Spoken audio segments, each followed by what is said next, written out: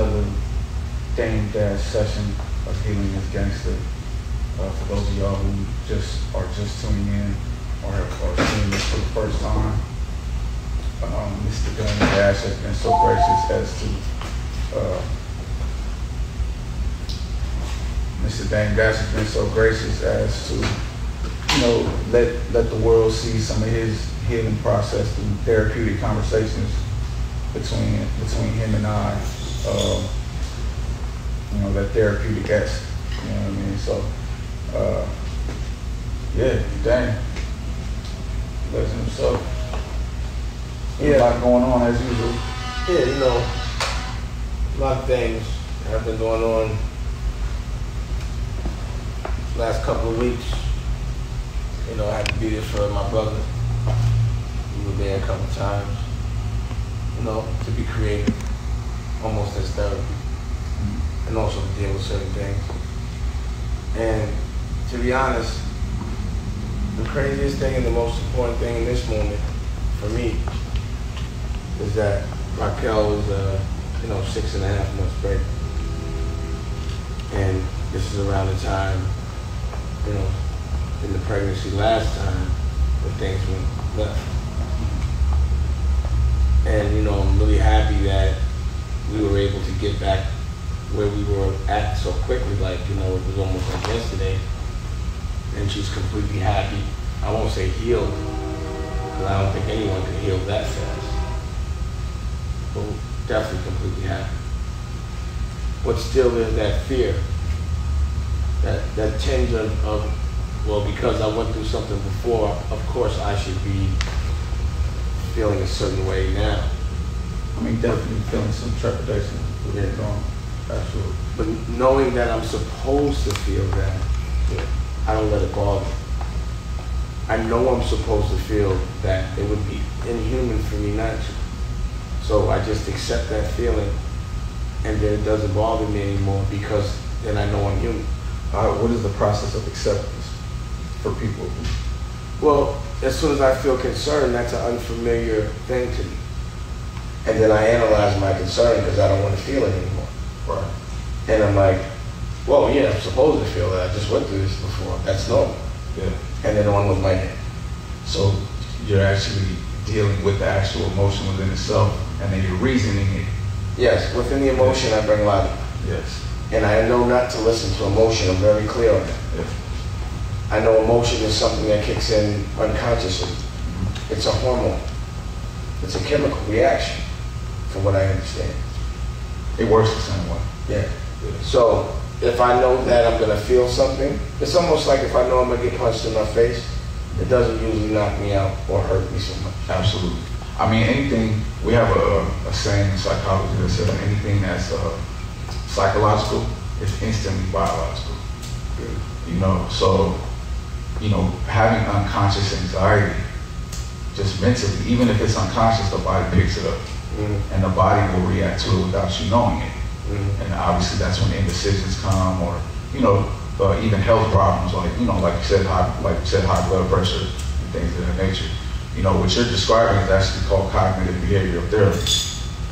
You know, which is in that viewpoint, in that intervention, that's basically what it's taught, is to look at all your options of how to deal with this emotion. First, recognizing the emotion, not getting not getting overwhelmed by the emotion, and then reasoning it out, and then thinking, okay, how can this be positive? How can this go positive for me? What are the good things I need to do to make this go positive?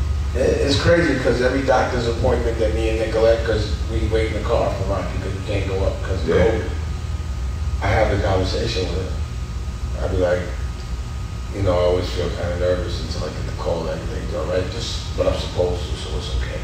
Absolutely. But I always recognize it, you know, because a feeling is a feeling. And what I also recognize is when I don't like a certain feeling. So I'm the kind of person that if something hurts me, I'm not doing it again, or I'm gonna figure out, come on in, or I'm gonna figure out how not to let it affect me in that way. Right? But being conscious of your trigger and being conscious of trauma is something we spoke about. See, the thing is, I'm conscious that what we went through for a human is supposed to be traumatizing. I don't think it's normal to go through that, even though it happens to a lot of people. I still know I'm supposed to take time for myself to feel that pain and get over it. It's a process. It's always a process. Yeah, you have to process those emotions, and that takes work. But I think sometimes people, and we just discussed this, we just discussed it. If you can't recognize trauma, you can't heal yourself. Right, absolutely. We have to know when we're in pain to know we're in pain so that we're out of pain. Right. Some people think it's normal to move around wounded. Well, I mean, you're gonna get wounded in life, Well, I think, come on, help me out. I think what I'm saying is some people think it's normal when they're bleeding to walk around bleeding. Oh, right, absolutely. Yeah, some people get comfortable in it. They get comfortable. It's like, I know people that have toothaches for months, and I'm like, how the f could you wake up every morning? They scared of the dentist. And you scared of the dentist, would you rather be in this pain? Yeah. I have a friend of mine that, knew something was wrong, but just would not go to the doctor. And we really had to hammer down on this person to make sure they went. And when they did go, had they not, it would have been sure that they would be not on this planet anymore in this form. Because sometimes people know they hurt and they won't fix it. It's like sometimes people are afraid of the pain they have to go through to fix what's wrong so much because it's unknown that they'd rather just be in pain instead of fixing it. And they program themselves to that they've been through so much pain that it's worse to actually look at the unknown and think there might be some more pain there. They like, that becomes something that they run away from, and they'll just stick in their pain because they know it. You see, I'm a guy that doesn't like being in pain. Yeah. And what I've recognized about life is that pain is inevitable. Because somebody you love is going to die. That's going to happen at some point in your life. And in between that, because that's the pain that's the worst shit. And you can't control it. So anything I can control, out of appreciation for the fact that I'm not in that pain, I'm going to enjoy life. Absolutely. I'm going to enjoy life. Because when that pain comes, you're like, why wasn't I enjoying myself last week? I wish I had the same problems that I had last week now, as opposed to just losing somebody I love, or hurting myself, or doing something I regret. Why can't people enjoy their life in the moment? Why does it always take something really bad for you to understand how good your life is? It's just one of those things, experience is the biggest teacher sometimes, it actually is good. It's good sometimes. Life is struggle. Life is a constant conflict. It's a test. It is, constantly. You know what I mean? The art of war is real. But some people say to themselves, why me all day? And it's like, everything happening to you is happening to everybody. You're just dealing with it wrong. Right. Life is, stress is supposed to be a good thing. Stress in moderation actually keeps you motivated. It says, instead of procrastinating, I'm going to handle this today. It makes you evolve.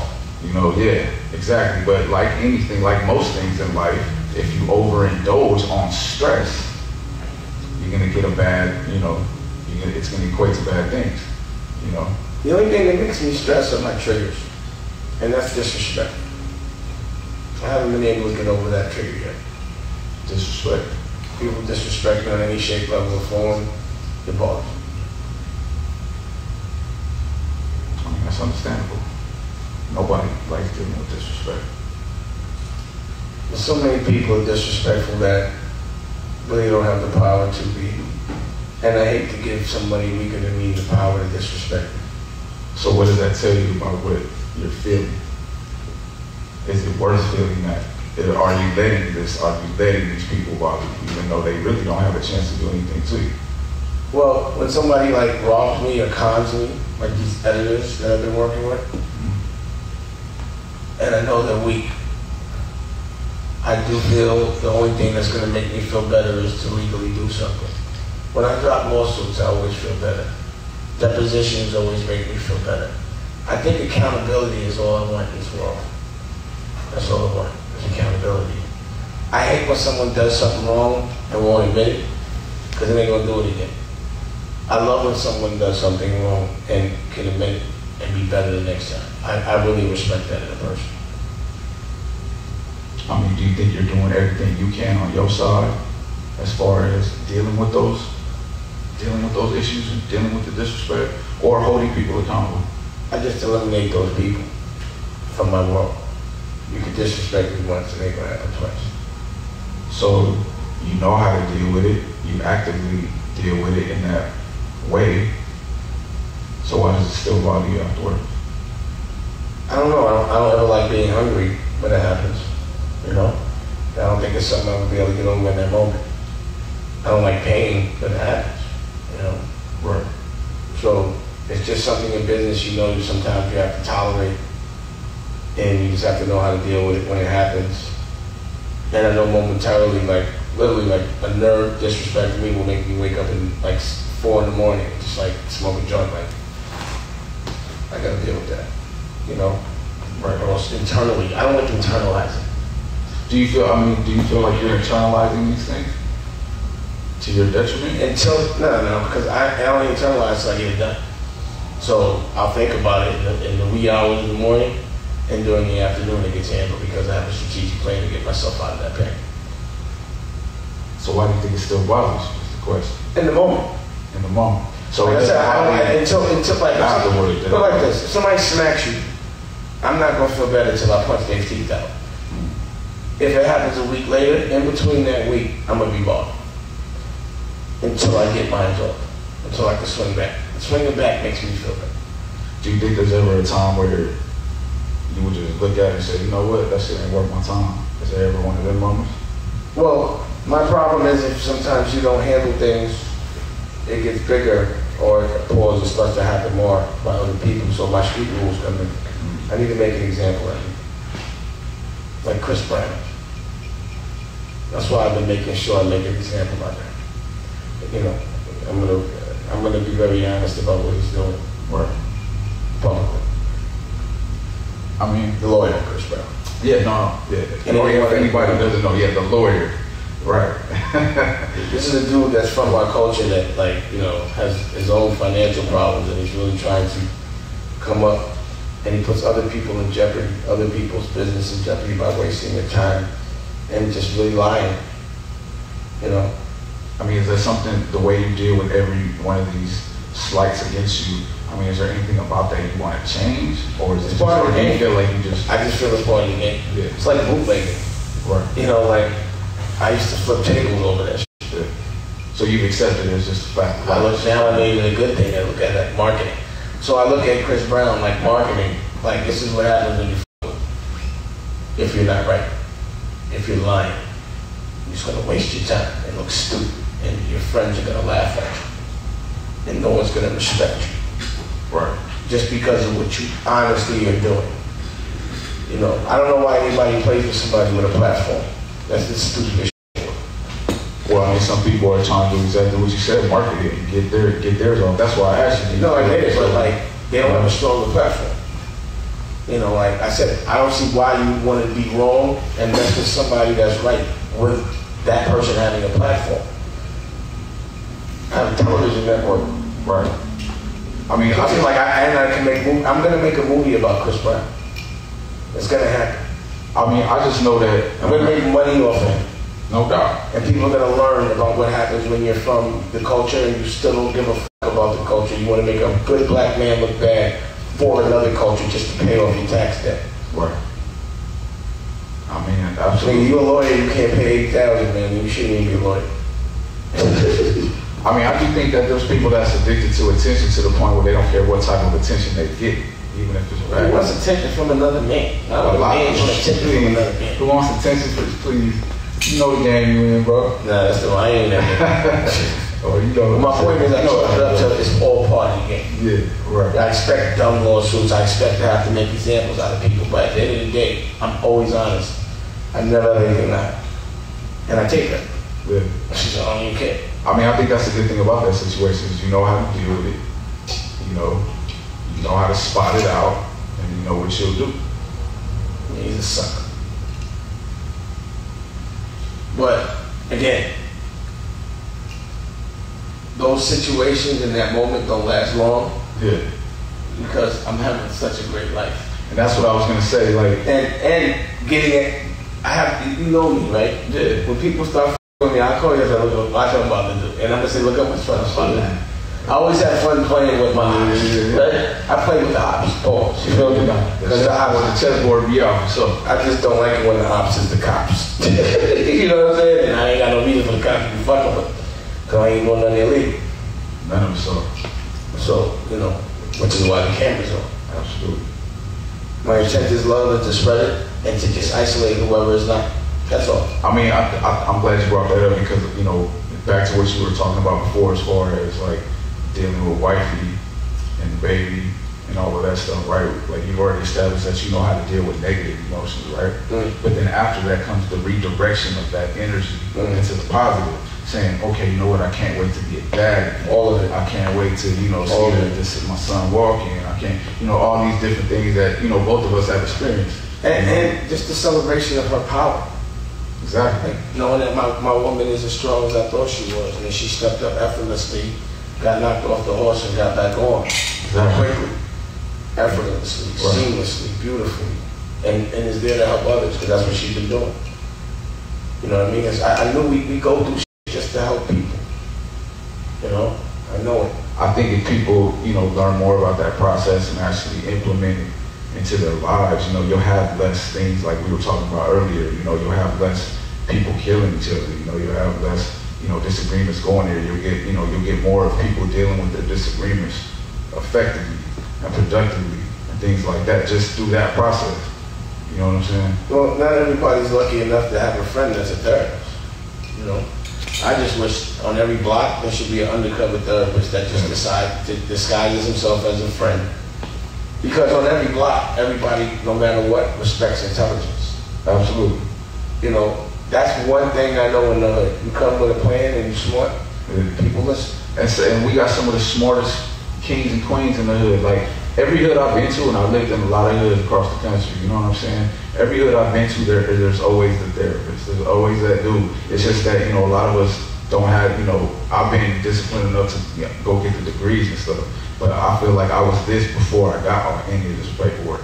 You know what I'm saying? So, you know, the more what we need to do and what we are doing is making it cool to come out and say, like you said, yo, you know what? I got this brain on my shoulders. You know what I'm saying? Follow my example. Be proud of being intellectual. Be proud of being smart. You know what I'm saying? Which is something that both of us, like we were talking off camera, you know, we saw the process of how brave you have to be to do that because it gets looked at when you're in the hood, it gets looked at like, or, you know, at least when we was coming up, it's like if you're smart, well, that means you're weak. And that's what someone that's not smart will play.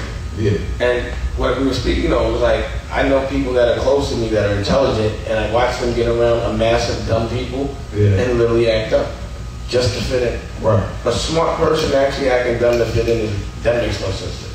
That means fear. Yeah. You know, I think it happens a lot. Does that, you shouldn't. I think it happens a lot just within, you know, the culture, within the music. It happens a lot. I think a lot of dudes dumb their stuff down just to.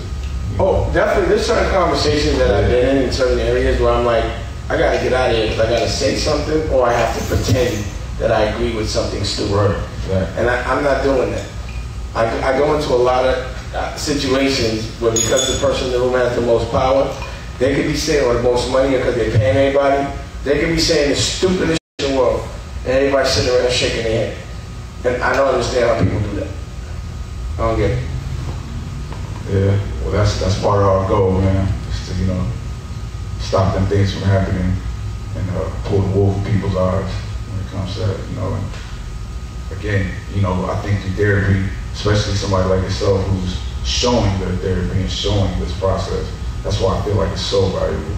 Because that same process, if implemented in any aspect of life, you'll get improvements. You know what I'm saying? Mm-hmm. And it affects crime, it affects your business economically, like all of that.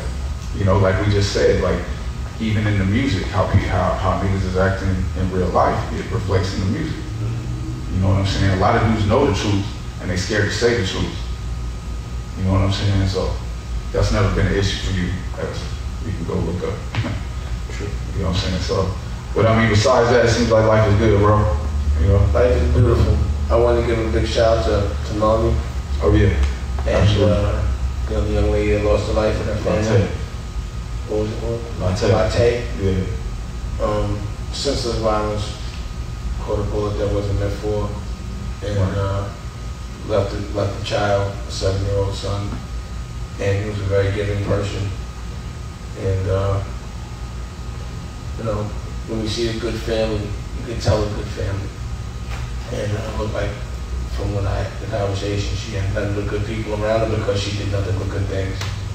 And it sucks when good people got hurt for no reason, bro. Absolutely. You know, and it's crazy because I have been, you know, I was watching, you know, the news, just kind of paying attention, and I've just been seeing a rash of these things being reported or happening. I mean, obviously these things have been happening for years, but like even around July 4th, I was hearing stories of little kids getting killed in these, you know, in the shootings and stuff and things like that. And you know, I was, you know, even if you're in the streets, I mean, that gotta improve. You know what I'm saying? Like, just us as brothers killing each other and thinking it's all right, celebrating it, making that a medal.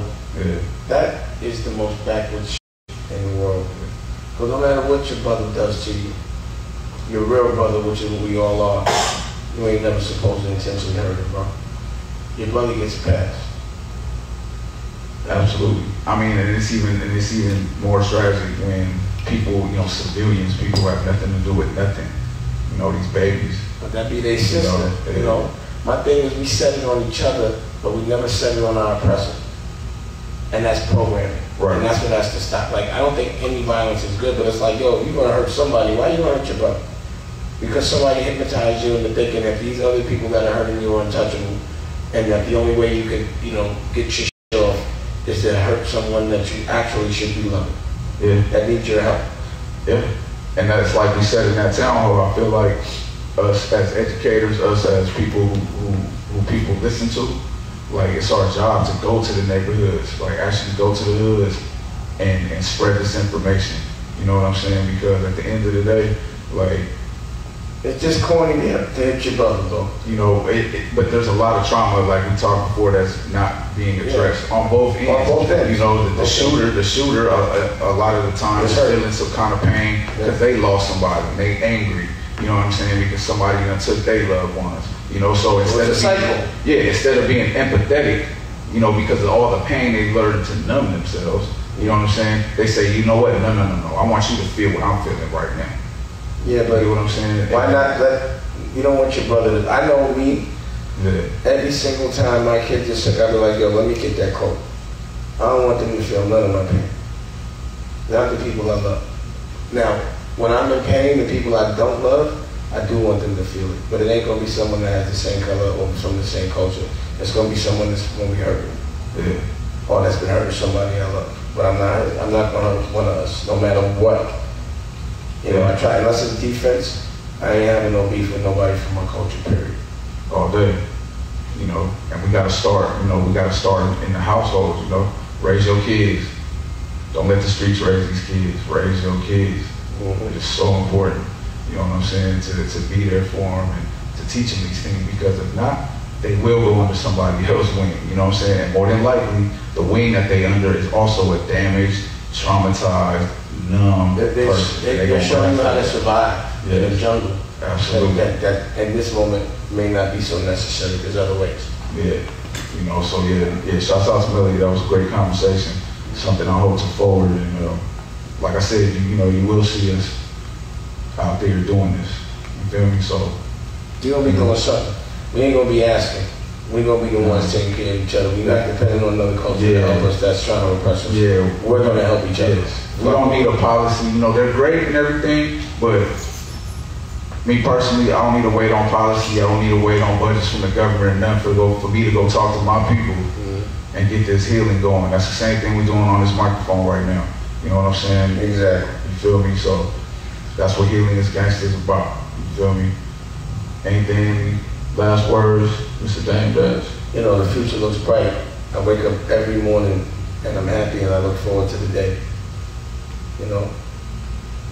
It's crazy, man. Like, what the seeds that I planted, it took 10 years for them to grow. And that was still quick for me. You know, patience for something you love, it doesn't really feel like it's taking so long.